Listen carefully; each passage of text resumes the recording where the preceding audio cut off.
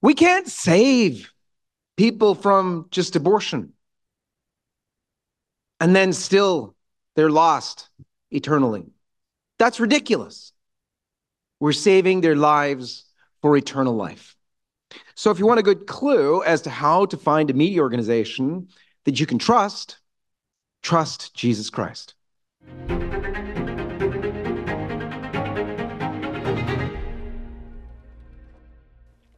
Hey, my friends.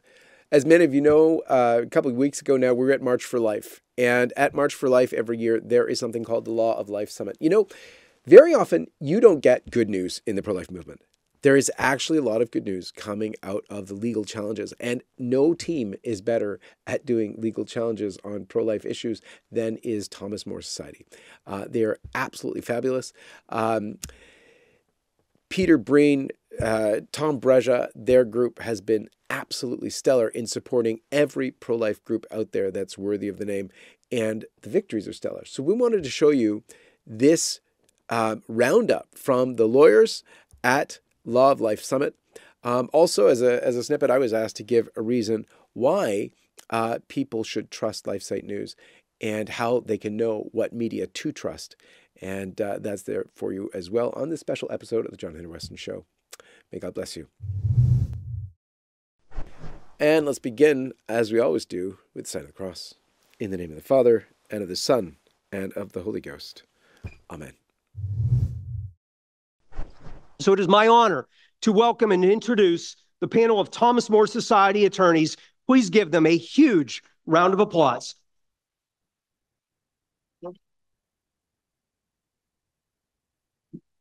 Thank you, David. Great to see all of you here. Thank you for being here. Thanks for being interested in our work. I'm going to start off by delivering a message, and I have a big announcement, and then I get to introduce a panel of superstar lawyers that I'm honored to be up here on stage with. First, a message from our founder, Tom Brecka. He gives his regards. He would like to be here himself if he could, but he can't be here this year. Why don't we, he may be watching. Why don't we give him a round of applause?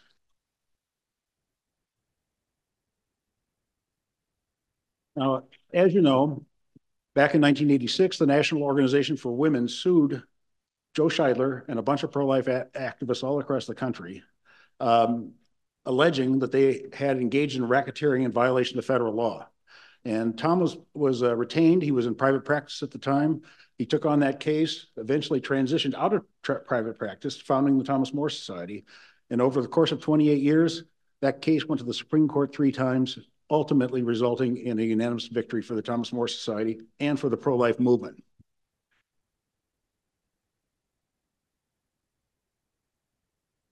Now, the thing that I'm happy to be able to stand here and announce tonight is that this is our 25th anniversary. It was 25 years ago that Tom incorporated the Thomas More Society, and we got off the ground.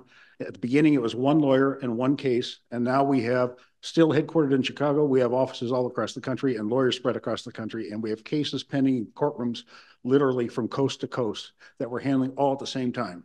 And we owe that to Tom Brecka.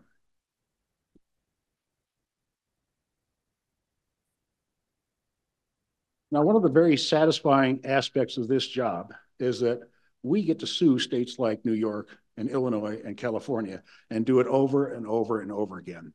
And that's some of the work that we're going to describe to you here.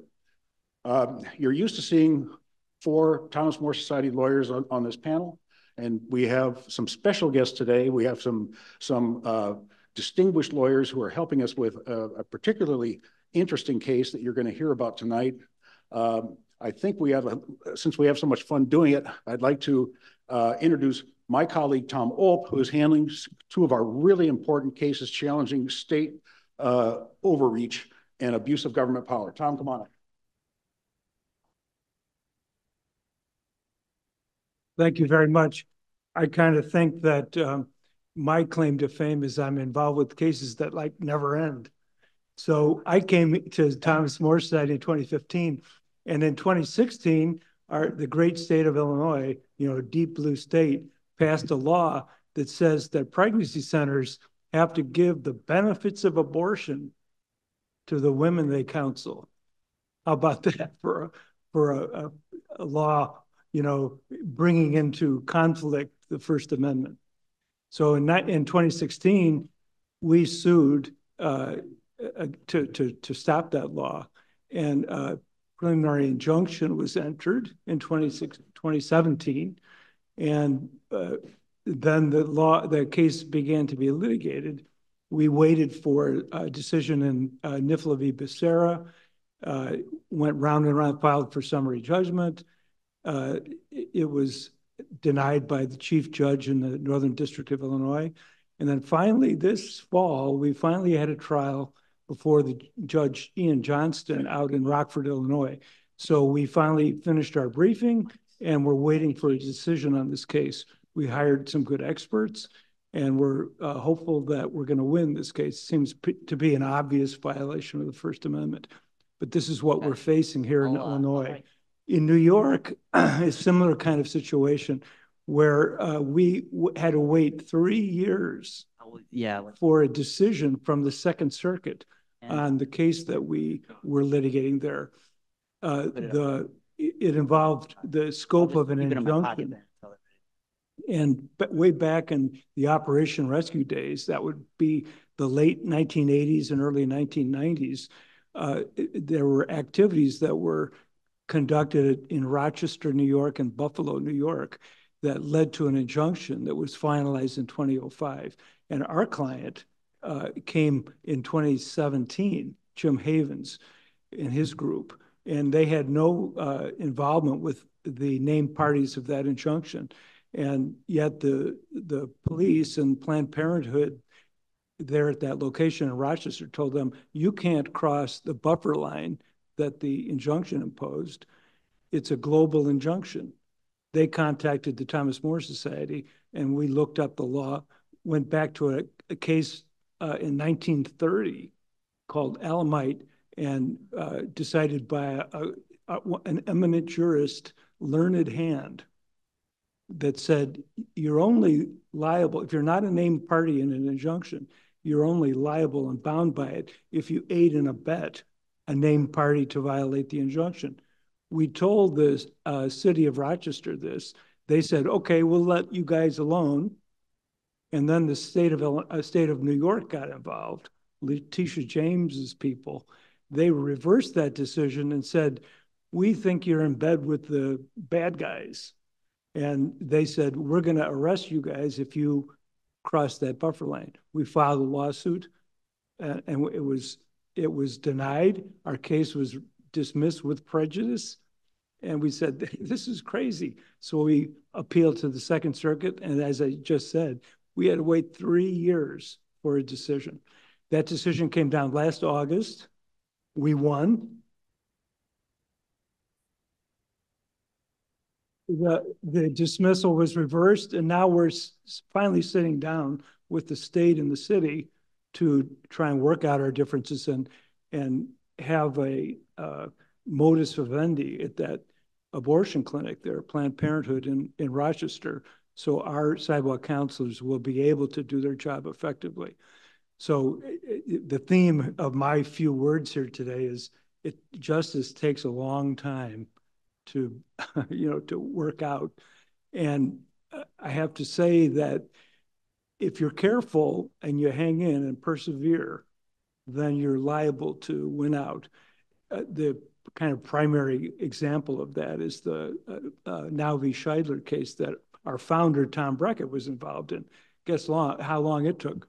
28 years and 3 times to the Supreme Court. So we here at Thomas More, we're here for the long term. We're going to work hard to win these cases because, there's a stiff wind, as you know, against the pro-life movement. So we're well aware of that and proceeding knowing that. So anyway, that's enough for me. I turn it over to Peter Breen, who's a colleague and has similar stories, I think. Thank you, Tom. And my name is Peter Breen. I'm your Executive Vice President, Head of Litigation for Thomas More Society. Last year at this time, we were frantically preparing to defend Mark Houck in the Eastern District of Pennsylvania in downtown Philadelphia And praise God, we were able to get a not guilty verdict in that case and absolutely, lay one on the Biden Department of Justice. But I will tell you, we have, the stakes are only higher with each passing month. And David B. Wright referred to the fact that, abortion, we had hoped the abortion rates would continue to go down. They've kind of bottomed out, and we're seeing a little bit of an upswing. And I'll tell you, you're hearing a lot tonight about California, Illinois, and New York. And now maybe California and New York are obvious to you because they're big abortion states, have been since pre-Roe, and they're just large states generally. The reason you're also going to hear about Illinois, not just because we happen to be headquartered there in the middle of the country, which gives us easy access to both ends of the country, but it's because the abortion rate in Illinois has absolutely skyrocketed.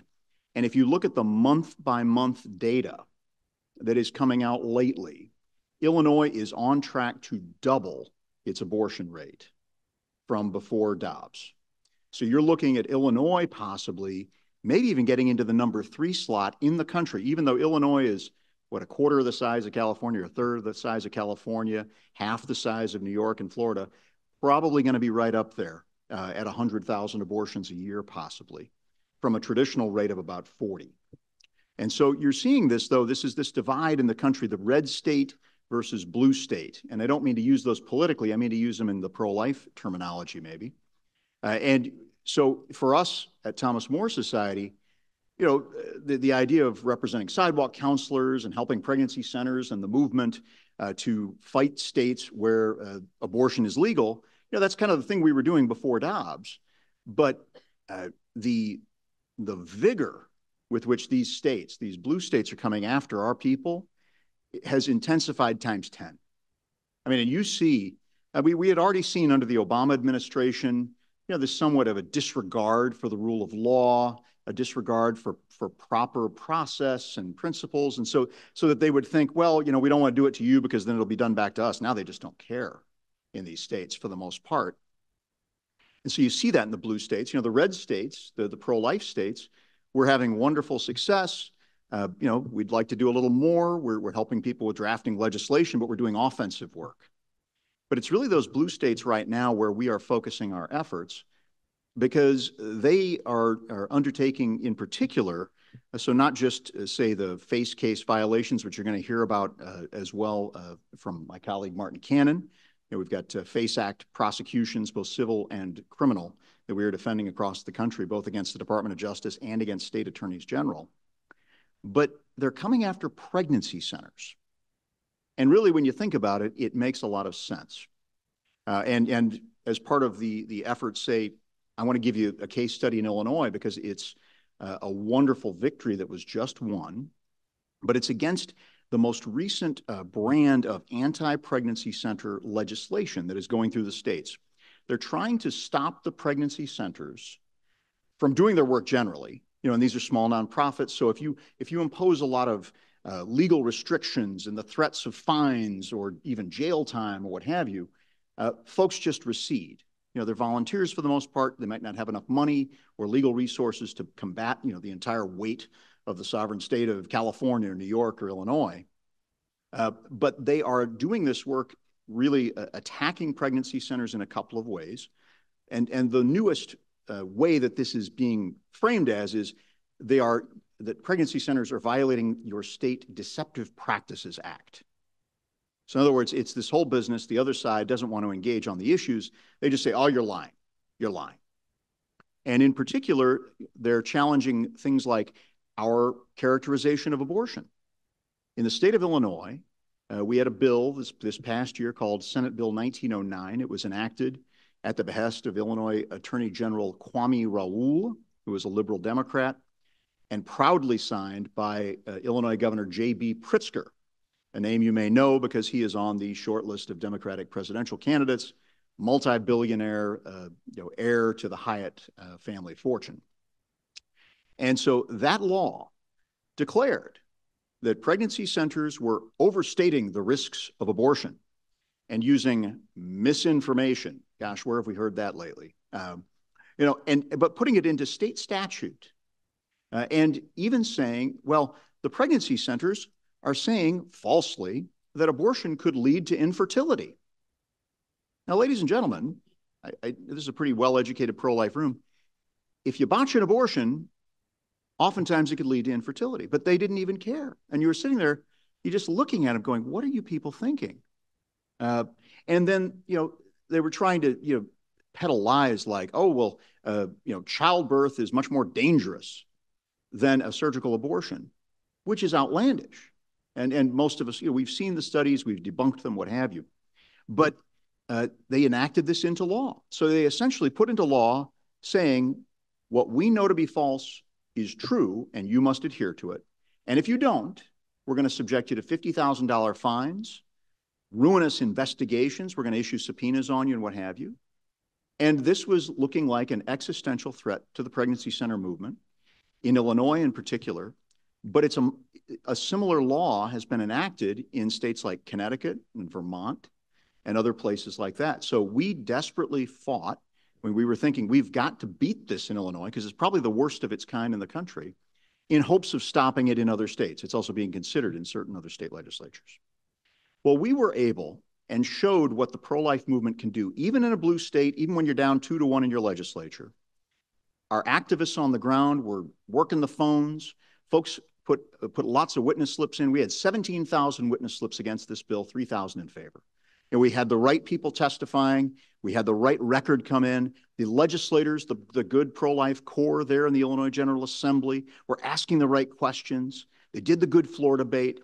And then we as the lawyers were able to look and go, hey, let's get this evidence in. We filed, with our friends of the Pro-Life Action League, who became our clients in this case, because the law also impacted sidewalk counselors.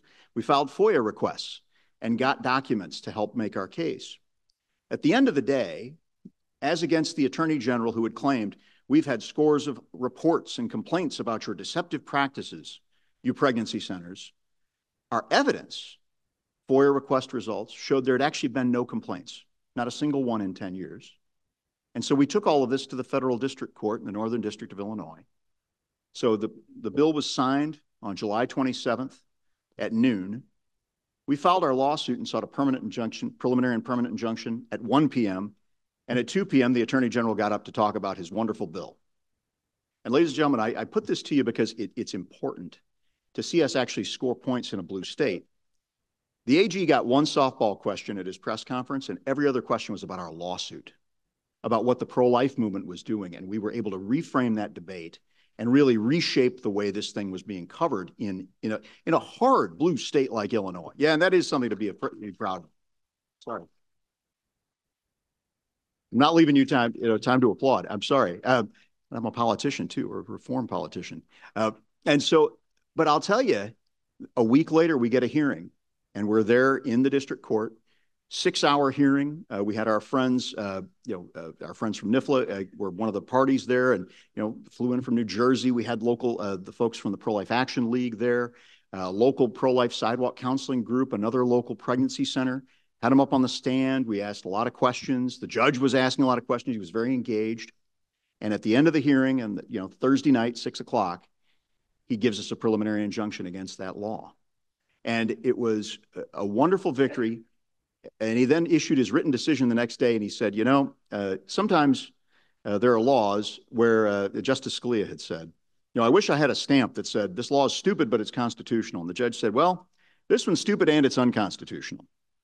And so that was a wonderful victory for us. And wouldn't you know it, the state of Illinois came back, said, we're going to take 25 depositions, 4 expert witnesses. We're going to put you through the ringer. Well, a few weeks later, and a little more, we kind of fought back on them on a lot of these things. They have now since agreed to drop the law, agree to a permanent injunction, and pay us our attorney's fees for the trouble. So, yeah, I give you that look. I mean, that one, this was a good win. It was a good, hard win. And frankly, we started the year with Mark Houck winning. When we got the right jury seated, it was an hour, not guilty, up against the DOJ that has a 98, 99% win rate. And we're kind of closing the year with this incredible win in Illinois, where we just absolutely, cleaned their clocks, got them to admit it, and stopped one of the worst laws against pregnancy centers in the country. I do that to show you we can win these fights, and we take the opportunities and absolutely drive it home. I'll tell you, every time Merrick Garland gets in front of Congress, they ask him about Mark Houck still. And they're going to keep asking him about it. And in Illinois, it's an absolute black eye. So every time the pro-aborts get up there and want to run another bill, the legislators are kind of privately grumbling on, are you going to get us sued again? Are we going to get embarrassed again? So this is the sort of thing that we're glad and honored to be able to do for you and pleased to be able to do. We're going to keep doing it the year to come. We've got challenges in California, state of California. The California Attorney General has sued Heartbeat International. I mean, the mega pregnancy center network of 3,000 centers, which does wonderful work, they want to shut down abortion pill reversal, saying it's, again, a deceptive practice to help people try to save their babies when they decide that they don't want to have an abortion anymore. So we are working very hard in that. You're going to hear more about that in the months to come. But again, I just thank you so much. Please keep the faith. And again, think of these great victories, and let's hope we get a few more in this year to come. Thank you.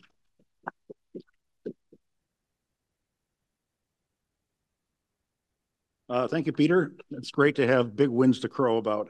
We're proud of our victories, and we are in the process of filing more lawsuits to deliver more victories. Several years ago, New York passed its awful RHA, and our phones exploded. We got calls from New York asking us to do something. Other law firms were engaged, and everybody said, there was nothing that lawyers could do about this. Well, we thought long and hard and decided we're going to be creative. And that's why we have two esteemed guest lawyers up here to tell you about what we ended up doing in New York and what we're doing now. Michelle Sterlis-Accorsi is the executive director of Feminists Choosing Life of New York.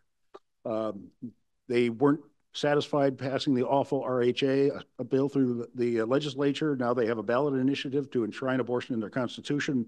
Michelle is a campaign consultant to the Coalition to Protect Kids New York, which was commissioned to defeat the New York Equal Rights Amendment, which is their pro-abortion ballot initiative.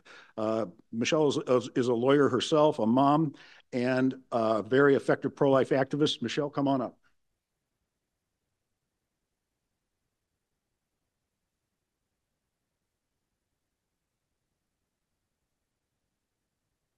Thank you, Andy. I'm going to read my brief comments here quickly. On January 22nd, 2019, the New York State Legislature enacted the Reproductive Health Act, or the RHA, an abortion expansion policy that for years had been held at bay by only a few votes in the New York State Senate. Former New York State Governor Andrew Cuomo, in office at the time, lit up the World Trade Center in pink to celebrate the passage of the RHA, an historical achievement according to pro-abortion special interests, but a move towards death and danger for unborn children and pregnant women. The RHA in New York dehumanizes unborn children and jeopardizes the health and well-being of women.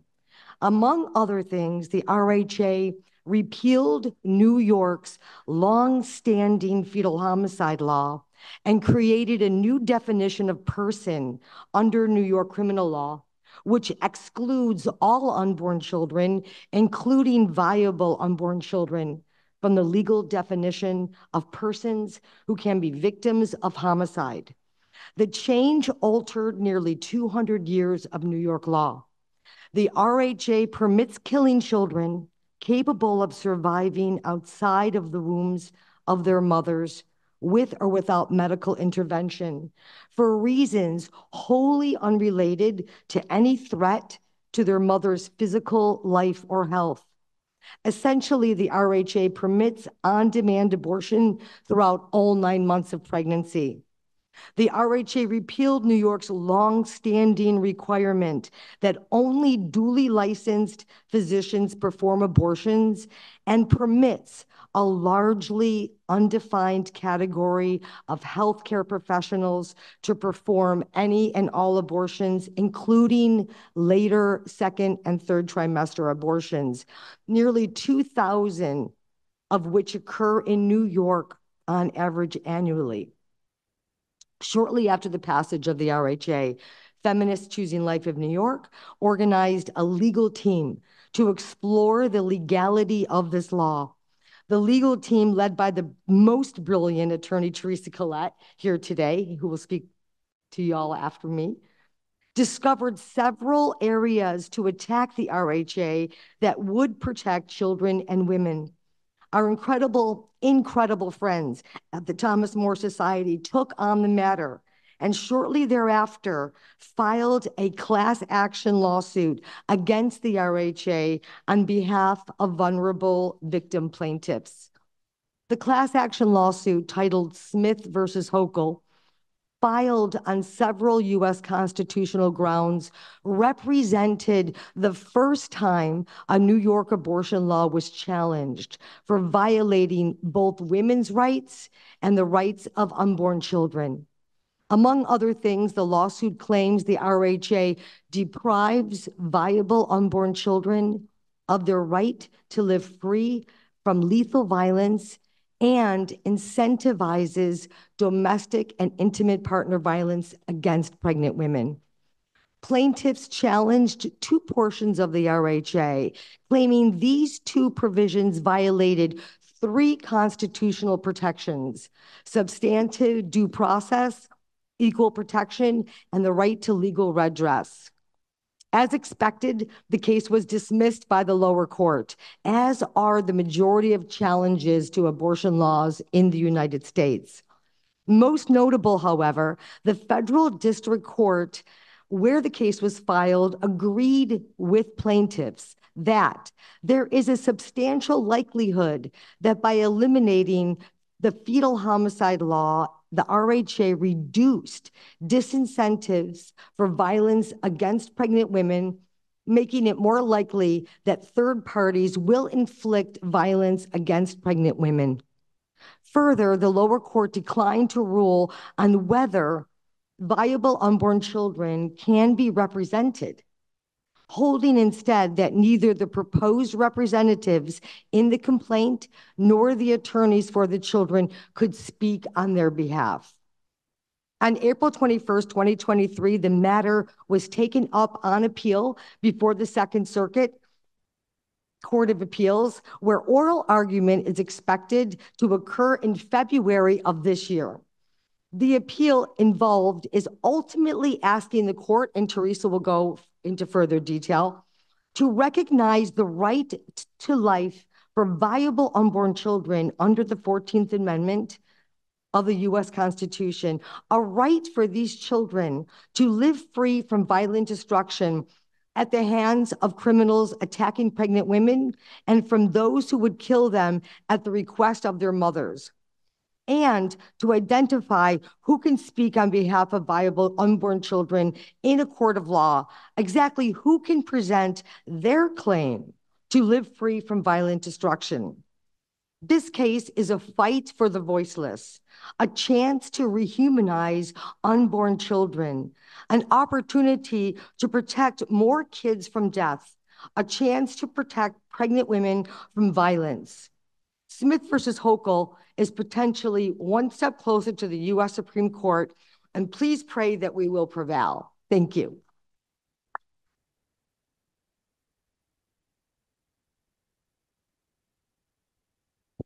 Thank you, Michelle. Thank you. Thank you.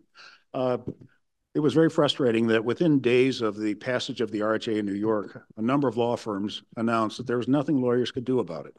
And we knew it was going to be quite a challenge. And we realized that we were different than those other law firms in many ways, one of which is we have Teresa Collette in our corner.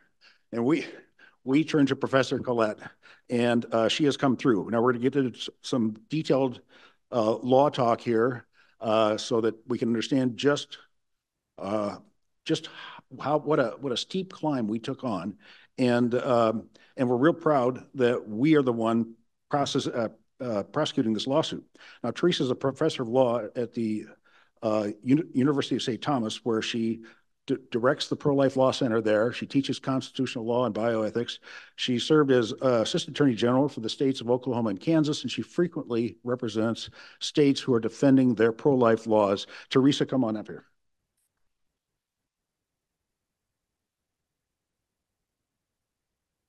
I wasn't aware that my mother had called everybody on the panel. That very generous introduction, it overstates the case, because working with both Michelle and with the Thomas More lawyers has just been a delight, and I've learned a lot from them. So I'm very fortunate to be working as a part of their team on this matter. But I am going to sort of geek out on the law. So for those of you who are not lawyers in the room or don't aspire to be lawyers, forgive me. I'll try to keep it reasonably understandable, but for the law students, pay attention. Let's start with a recent debate that occurred in National Review between Clark Forsyth and not Josh Blackman, but Josh Craddock. And the question was, is personhood the right next battle for the pro-life movement? When we took this case up on appeal, the trial court, as Michelle said, had declined to answer whether or not unborn children could ever have a guardian ad litem or a legal representative.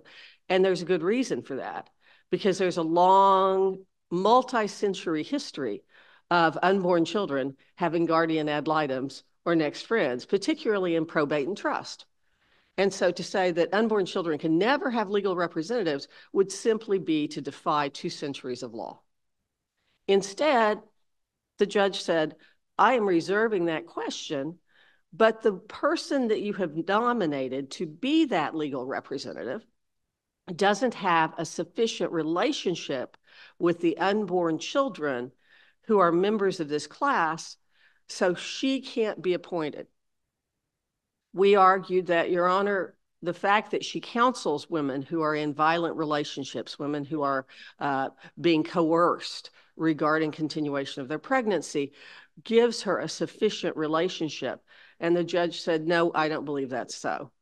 I said, well, in the event that's not true, Your Honor, there is multiple precedent for the lawyers in the case to represent those individuals. So consider us the legal representatives. Now, the reason this is important is because you have to have someone legally competent to speak in court, and unborn children can't speak on their own behalf. By avoiding appointing anyone, what the court essentially did is say that children, their right to plead for their lives before the court is conditioned upon the court being willing to grant them a representative. This cannot be the law. Every American has a right to appear in court and plead their case. So we took it up on appeal on that specific issue. Was a special relationship under these circumstances required? And if so, had we adequately established it? The New York Attorney General changed the question, which was a very interesting move on their part.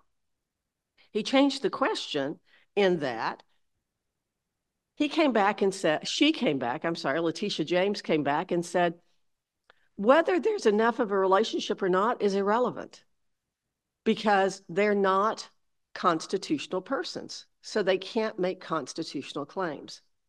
Now, the law students in the room will remember that one of the holdings in Roe versus Wade was, in fact, can unborn children be considered constitutional persons for purposes of the 14th Amendment?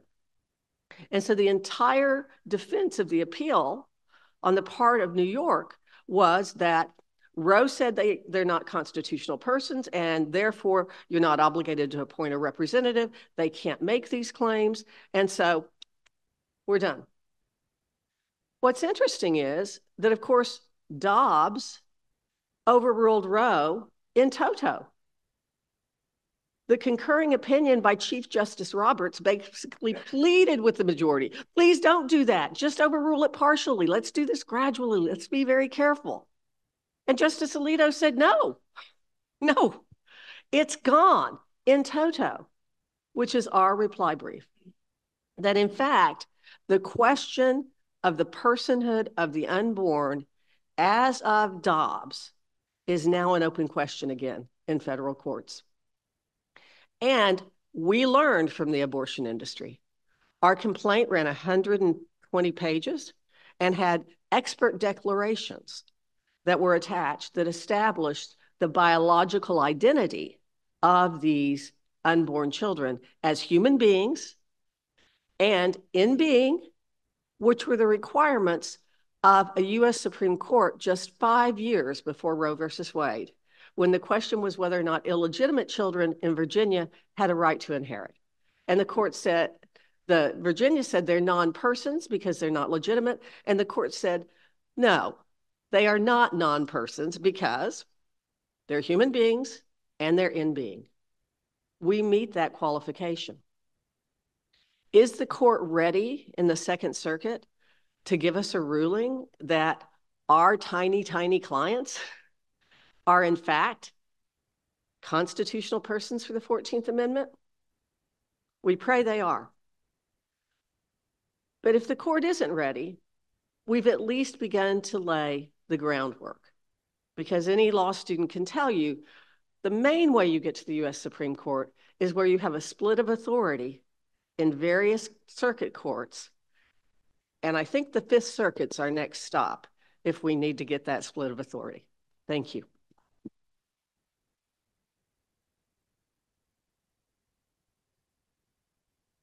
Thank you, Teresa. We need your prayer support for that lawsuit and for all our others for that matter. Back in the 80s, there was a practice that spread nationwide of doing sit-ins at abortion clinics and shutting them down. You physically obstruct the entrance so they can't get in, they can't do business. The magnitude of those sit-ins grew so that by 1991, we had the Summer of Mercy at George Tiller's clinic in Wichita, Kansas. 92, we had where then hundreds of people showed up and dozens were arrested every day. The next summer, it spread to Milwaukee and other cities where thousands would show up and hundreds be arrested in a day, and then they'd be processed, charged with trespassing or disturbing the peace, and processed and come back the next day and do it again. And they were very public about what their intent was and what they were doing. Then in 1993, Dr. Tiller was shot in the arm in Wichita, and Dr. David Gunn was shot to death in Pensacola, and Teddy Kennedy introduced the FACE Act in the Senate, and Chuck Schumer introduced it in the House, and it was signed into law in 1994. So who here, let's see a show of hands, has heard of this obscure federal law called the FACE Act? Yes, pretty much everybody. Now, under our scheme of separation of powers, those powers known as the police powers are generally reserved to the states. So if you are tried for murder, rape, robbery, assault and battery, you're probably going to be tried in a state court under state law. Now, there are exceptions. If you commit your crime on federal property, then you might be in federal court. But generally, that's how things work. Now, they passed the FACE Act, and of course, I'm asking the question, where do they get off thinking they have the power to do that? And so we're going to tell you about how our efforts to have the FACE Act declared unconstitutional. Now, at the same time, there's been a bill introduced in Congress to repeal the FACE Act, and there's been an appropriations amendment introduced to defund the FACE Act. So I'm not sure if we can get that through Congress as it currently stands, but it's good that it's there. Congress itself is questioning the constitutionality of the FACE Act. That's the justification, the motivation for filing this bill. We have a number of FACE Act cases that we are defending, and they came in a wave after the Dobbs decision was rendered, when people were urging the administration to do something. And so we've suffered what I think has had an egregious abuse of government power, where this law, which is unconstitutional in the first place, is being misused against a lot of people. And we have a great number of really skilled lawyers that are pushing back on this, representing people in courts all across the country. And we have our next speaker is the guy I call the king of the sidewalks, Martin Cannon. Come on up here and tell us about the FACE Act.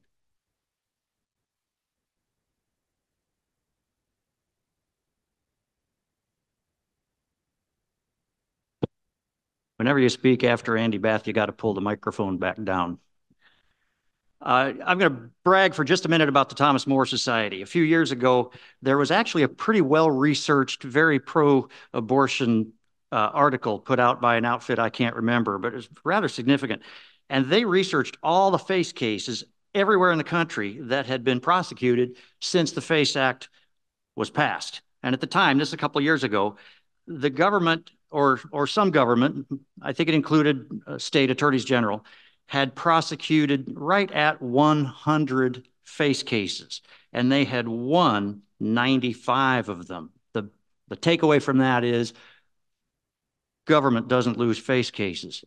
Of the 5 that the government had lost, 3 of them were Thomas More cases.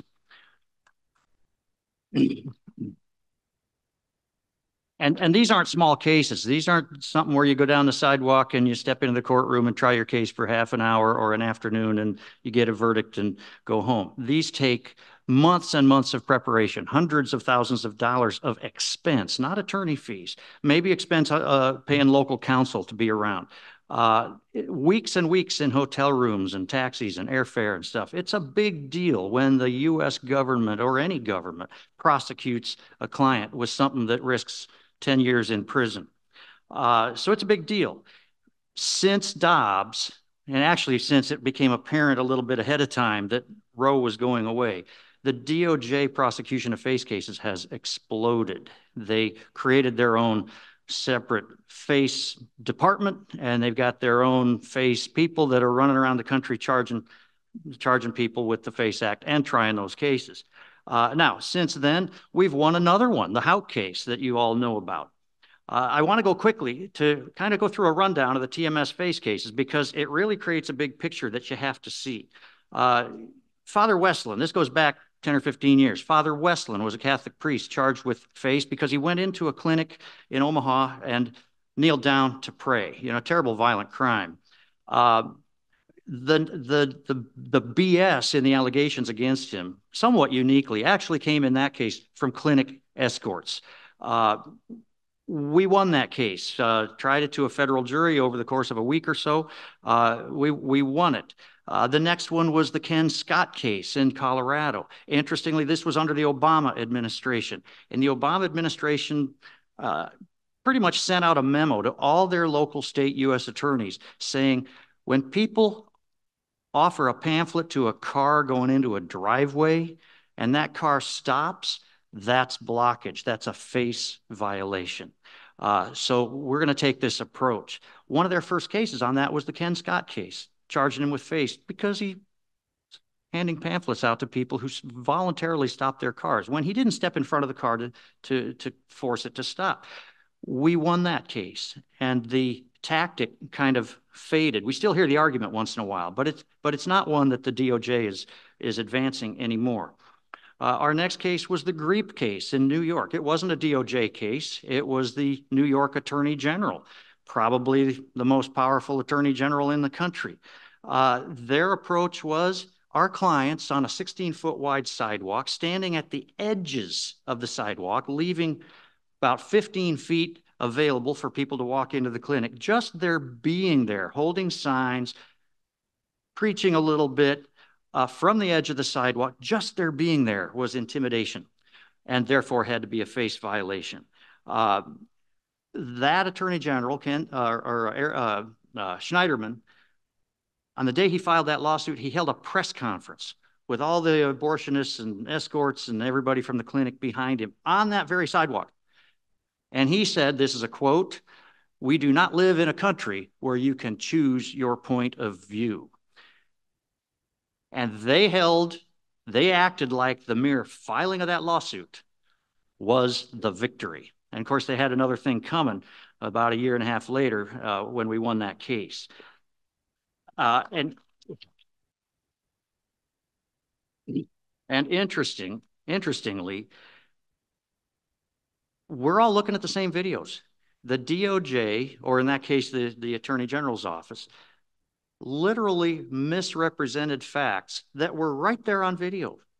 It's like they live in a different reality. And our trial judge said at the end of a long case, she rendered a 100-page opinion saying, your witnesses aren't believable, you're misrepresenting what's going on here, and you're not going to get your injunction.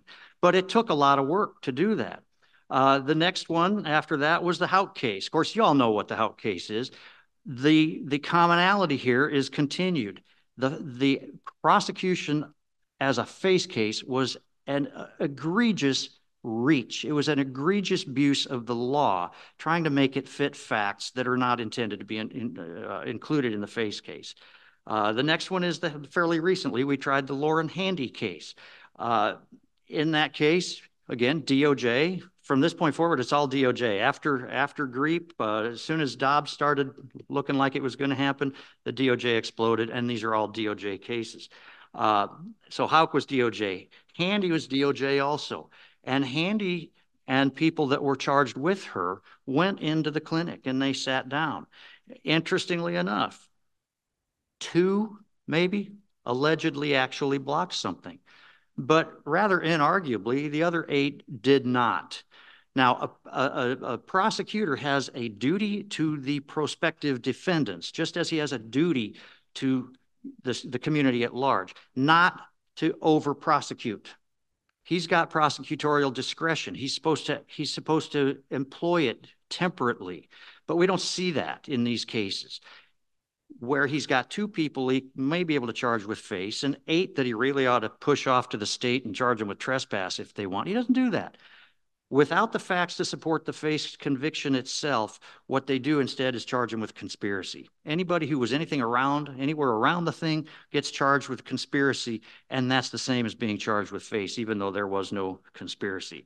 In that case, there was no agreement. The evidence didn't support anything but an agreement that whatever we do, 10 people, we're all going to do our own thing, whatever you want to do.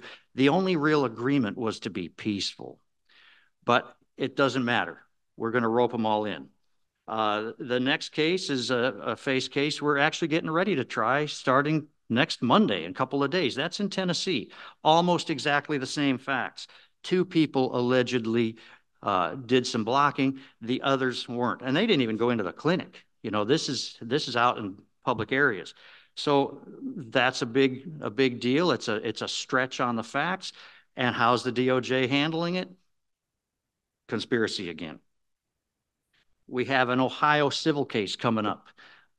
It's just a civil case, but the DOJ is pushing it, of course. They've sent letters to our clients saying, we're going to sue you for a FACE violation. And what that means, since it's a civil case, it could become a criminal case later.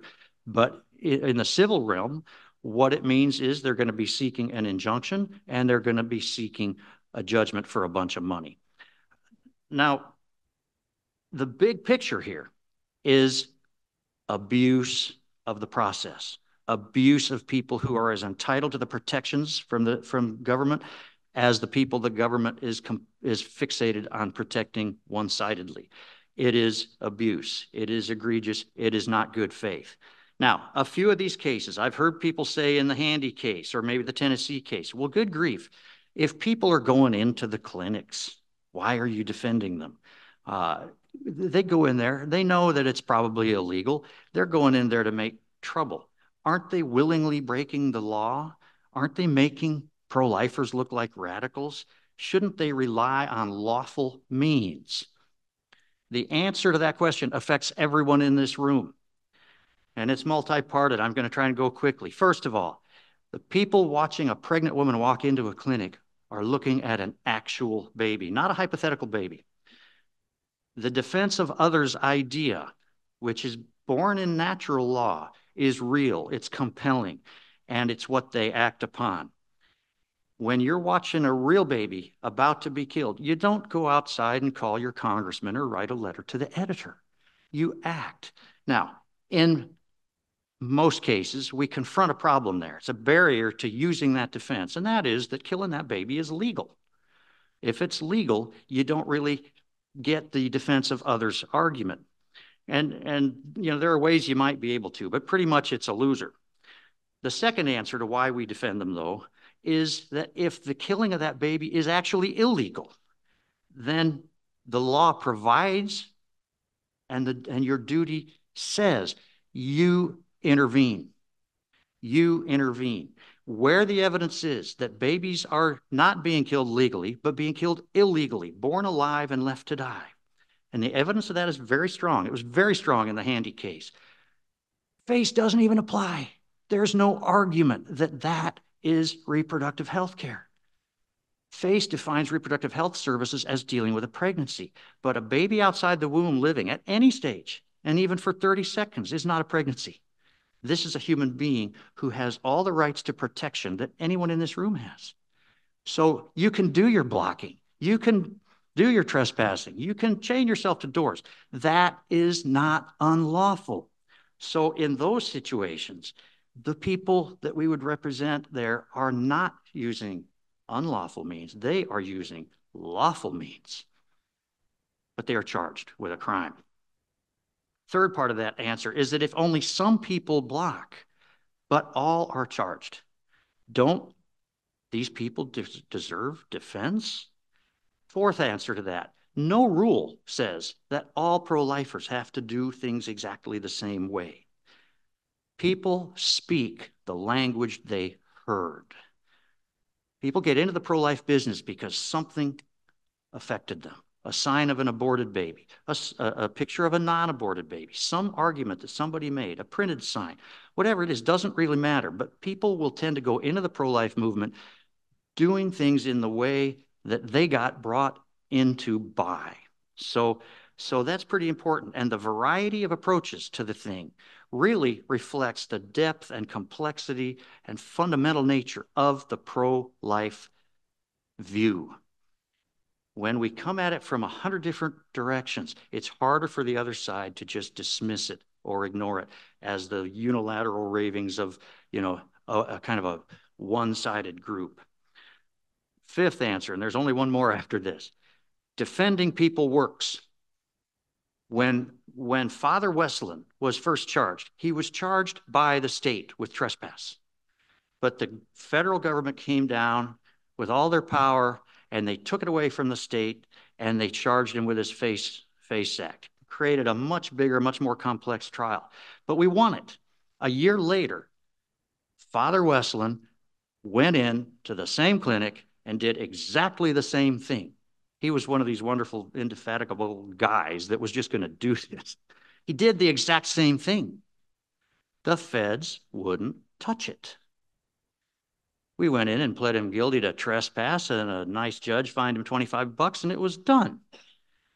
Trying cases, winning cases especially, keeps the other side a little more honest. They don't want to waste their resources. They don't want to work hard. They don't want to get embarrassed. Finally, and this applies, kind of wraps up the whole idea that everybody in this room ought to care about. If we didn't defend people out on the edges, people I like to call the rascals, and if we didn't have the victories, the government that spends all its time coming after them would be coming after you.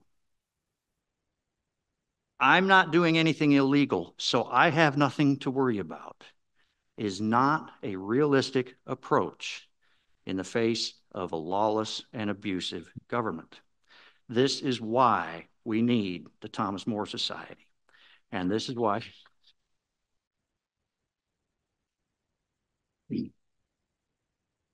finally, with Dobbs, the federal underpinnings for the FACE Act itself have gone away. That is not a strained argument. It's a decent argument, and we're taking that up.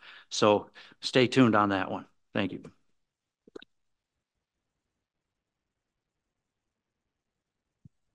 Thank you, Martin. Good stuff. Good stuff, well delivered. You can see why I'm honored to work alongside these people. We've come to the end of our time here. I want to urge you to go to our website, www.thomasmoresociety.org. More has one O, and it's .org, not .com. You can sign up for our emails, follow our work. You can support us by, there's a tab that will allow you to donate in a variety of different ways. You can support us financially. Also, you hear me say this every year, we're really proud of all these victories, proud of our lawsuits, proud of our wins, proud of our clients that are out there putting it on the line. But we realize that even our biggest courtroom victories are just minor skirmishes in what is really a much larger spiritual battle. So please support us with your prayers. Thank you. I've known John-Henry for a long, long time. He is the one of the founders and editors at LifeSiteNews.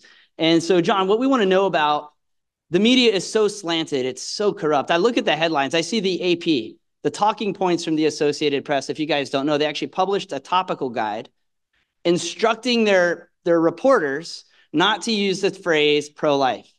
You are to refer to pro-lifers as anti-abortion. And so you can see the articles. Jeannie Mancini was in an article earlier today. Anti-abortion Jeannie Mancini, right? they can't say anything positive about the pro-life movement because that would destroy their narrative. So I want to ask John-Henry Westen, what can we do? What are you doing to address this gaping gap of ethics in the media? Thank you, Royce, and thank you to all of you who have for so many years already defended life in America. As your third Canadian mentioned in like the last 5 minutes, I think this is really cool. Great opportunity to follow Abby Johnson. Always a hard act to follow, but someone great and inspirational to follow. See, Abby talked about something right off the bat, which is absolutely central to how to discern what is proper when it comes to media. And it's not going to be popular to say. The answer is Jesus Christ. It is the only way. You know, in the pro-life movement in Canada, we tried because our pro-life march started in 1997. And we tried to do it without Jesus. We tried to say to those people coming with posters of Our Lady or a statue or a crucifix, don't do that. Just keep that away. Take this pro-life sign instead. A lot of them stayed home because of that. God bless them, because it taught us a lesson. Here in America, where everything was free, everybody came with everything. There's a statue being carried by guys. I don't know how they do that, by the way, for the whole march, but it's amazing. When I go to Italy at the March for Life, they do that too, but they dance the whole way and carry a big statue of Our Lady. Those guys are heroes. But it is actually the answer. If you want to know what we're doing in the pro-life movement, we're evangelizing. That is what we're doing. What did Bernard Nathanson, what did Abby Johnson come to? They came to faith. They came because of faith. We can't save people from just abortion. And then still they're lost eternally. That's ridiculous. We're saving their lives for eternal life. So if you want a good clue as to how to find a media organization that you can trust Jesus Christ. At LifeSiteNews, our mission is evangelization. News is actually there as a hook to evangelize. And when you start with Jesus, you bring the truth. Because you can't do anything else because you offend the truth himself. And so that's our mission. And obviously, we go to defend the greatest attacks on truth with a capital T, the greatest attacks on Jesus Christ. And what is a little known, perhaps, vision given to 3 children in Fatima in 1917. The Mother of God from heaven came to tell these little children the greatest or the final battle between our Lord and the reign of Satan will be over marriage and the family. The very issues that you fight every day are the very issues that are the decisive final battle. And that's why it's so demonic. You ever wonder why this insane ferocity? Why? And you will have seen the abortionists or sidewalk counselors, whatever they are. They're nearly foaming at the mouth. They're saying the most obscene things. Why? You've watched this.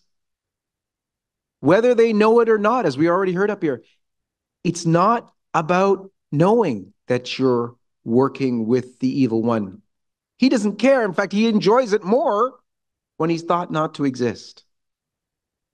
This whole battle is about one thing. We need to be about Jesus Christ, about evangelization. And that's why the most powerful thing in the pro-life movement works. It's the same thing Jesus did. Telling stories. The stories and the images. You know that the church is all about images? You know that in every church there's a crucifix, the most horrific scene of death you can ever see? That's why in the pro-life movement, we have the signs that have converted so many people. They're able to see what it is that we're doing 1 million times a year, every year, to children in this country alone. So media is there to serve as a tool for bringing the truth. The only trustworthy media is the media that serves to bring you to the ultimate truth. And outside of that, there will always be lies. We started LifeSiteNews in 1997. The whole reason why we started is because the same year was started the March for Life in Canada, a copycat of what you guys are doing right here. And they lied consistently in our media that it didn't happen. That if it did happen, it was like 5 people.